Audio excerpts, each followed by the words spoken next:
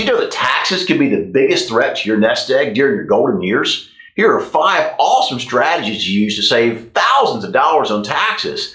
Hi, welcome back to the On the Money YouTube channel powered by Allied Wealth. I'm your host, Ryan Wheelis. Thanks so much for stopping by. If you like the content we're putting out, please give us a like on the video. Also hit the subscribe button as well. Type in your email address and feel free to add comments in the comment section as well. So yeah, taxes. I mean, where do you think taxes will be in the future? Do you think they'll be higher or lower? Well, I ask this question all the time, and people tell me, Ryan, I think taxes will be higher, folks. And this is from usdebtclock.org, and this shows that taxes, the current national debt is $32 trillion and climbing. And, you know, we just had the debt ceiling raised, and we're going to be talking about that again in the future, And the reality is that if debt continues to increase, more people go on Medicare, Social Security becomes more stressed, and all these things are happening, by the way, that taxes have nowhere to go but up.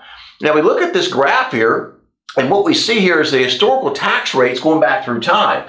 So this is going back to World War II. This is the stock market crash of 29. This is, World War I, then the stock market crash of 29. Then World War II, the Korean War here, Vietnam War, Gulf War, Afghanistan. What we can see is that the tax rates back in the 50s and 60s were really high compared to where they are today.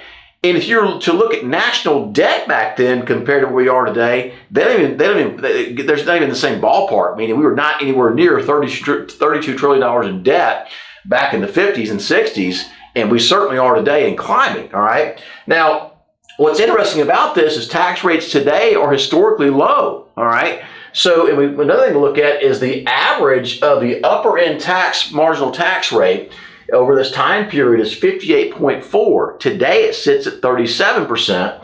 The average of the lower tax rate is 11.7. Today it's about 10%. All right.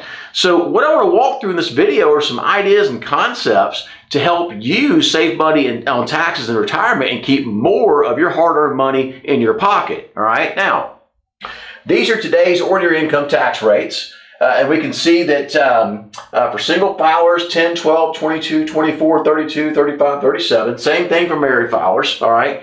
In addition to that, we've got our deductions over here. So our standard deductions are $13,850 for single filers, married filing jointly $27,700, and single filers over 65 get an additional exemption or deduction of $1,850. And married filers over 65 get an additional $1,500 each, all right? So what I want to show you here is, are there ways to keep you in this 12% tax bracket? And the answer is yes. You could have a substantial amount of income in retirement and stay in that 12% bracket, all right? So let's look at this. So what we'll look at here is we'll start with single filers, okay? I got a lady on the channel said, hey, Ryan, do some more content on those that are not fortunate enough to have some significant others. And I'm speaking to you today, ma'am, so thank you so much for that feedback. We appreciate it. So for single filers, the way you look at this is the upper income bracket of the 12% bracket for single filers is $44,725 right there, okay? So what we do is we add $44,725 to the standard deduction that we get and our over 65 exemption. This again assumes somebody over 65.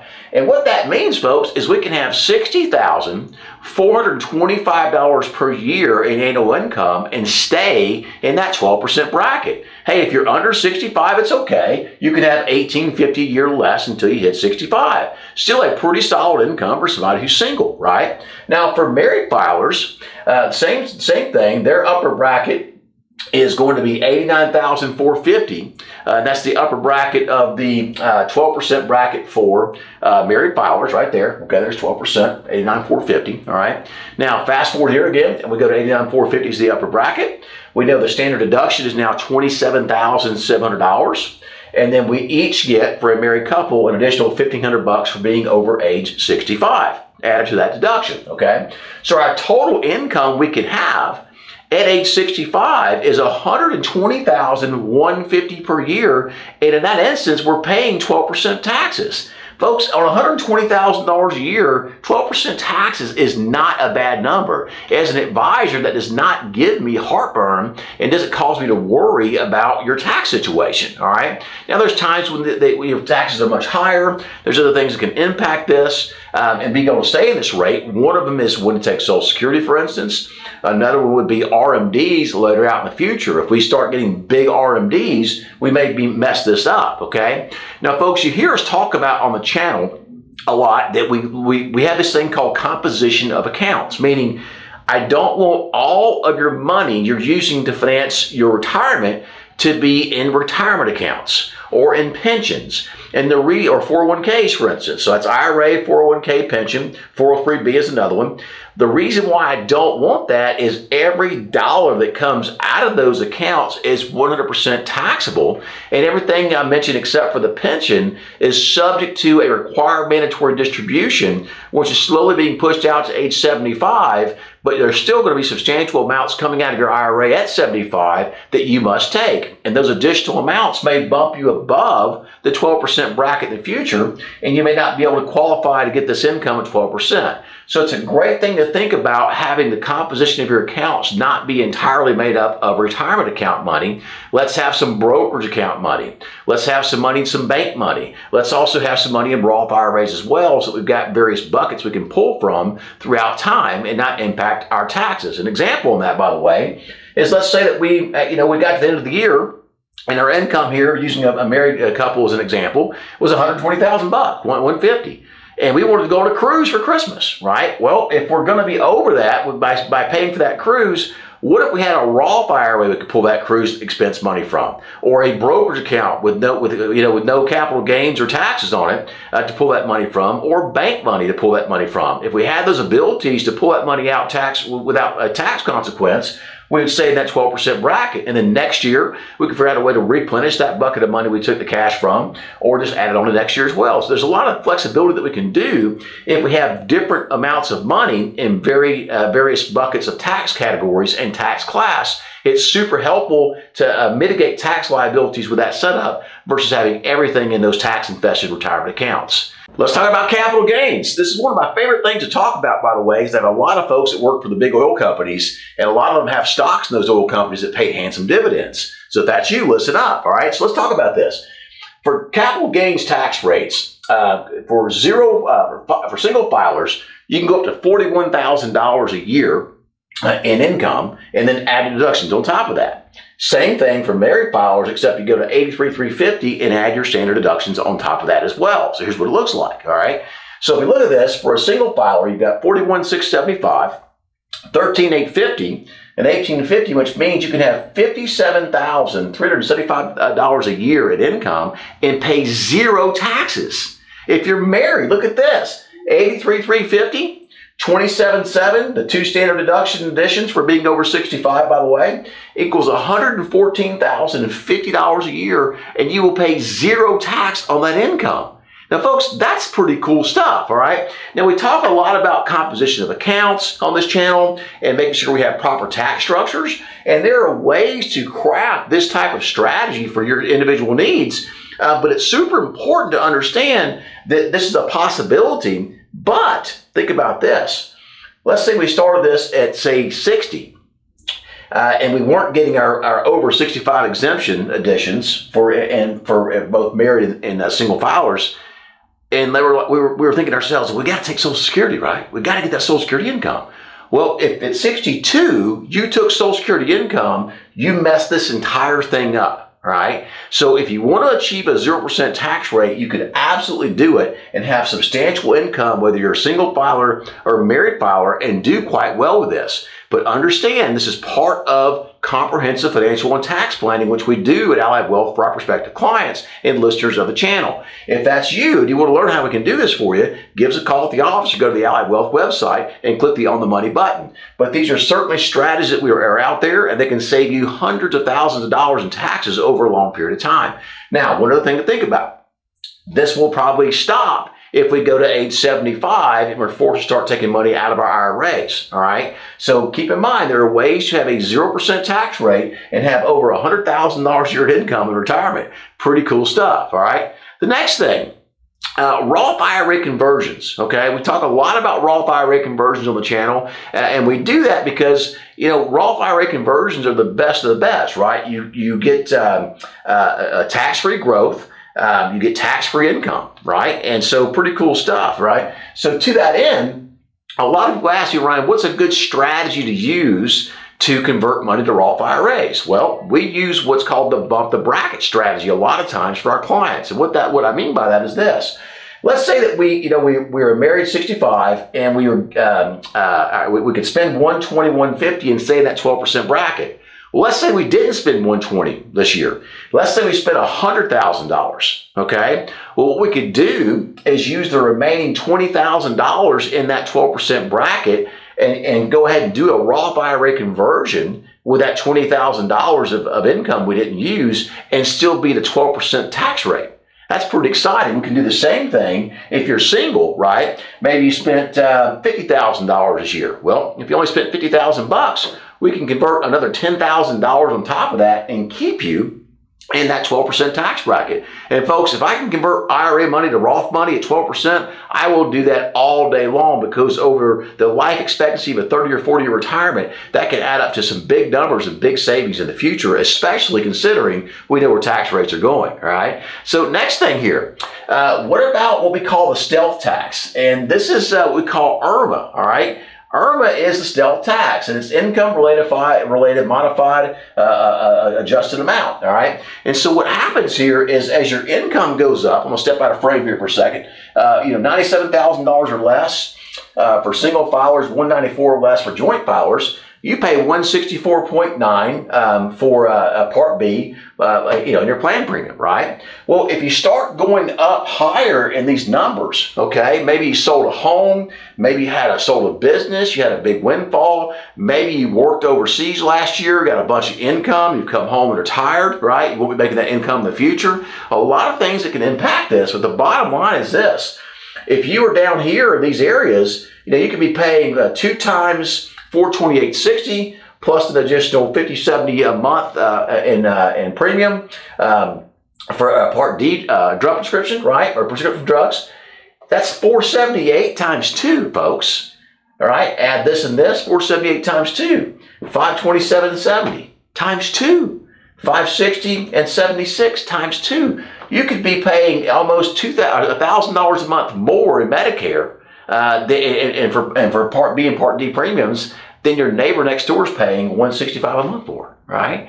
So be mindful of IRMA. If you get hit with IRMA, or you find yourself out in this regime, all right, in this tax regime, okay, what you can do is file an SS-44 form, and that will help you mitigate this IRMA tax liability. And folks, this is a hidden tax. A lot of people get hit with this, and they don't even know about it, or they're at least not aware about it. And being aware of this and all other tax implications in retirement can really save you a substantial amount of money, because think about this.